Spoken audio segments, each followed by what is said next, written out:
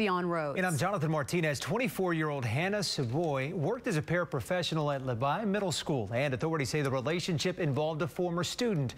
Channel 2's Sally Mamdooh is live just outside that school with the very latest on this case. Sally?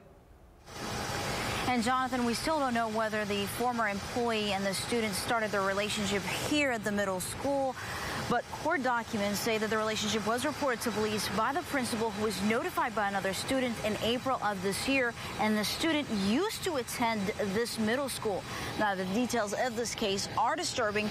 According to court documents, the former employee, 24-year-old Hannah Savoy, and the 15-year-old student started this sexual relationship last year.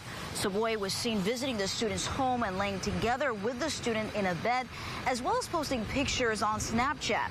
When confronted by police, court documents show that Savoy confessed to having a sexual relationship with the student, whom she said, quote, she loved with all of her heart.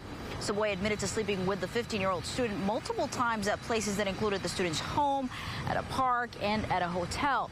Police also recovered several explicit images on Savoy's phone of her and the student. Also, a video was found of what court documents describe as a video of the two having sexual intercourse. Savoy is facing improper relationship with a student charge, as well as a sexual assault on a child. In the meantime, the Cypress Fairbanks Independent School District released to us a statement saying, quote, authorities notified us last spring of an alleged inappropriate relationship between a Levi Middle School paraprofessional staff member and a former student.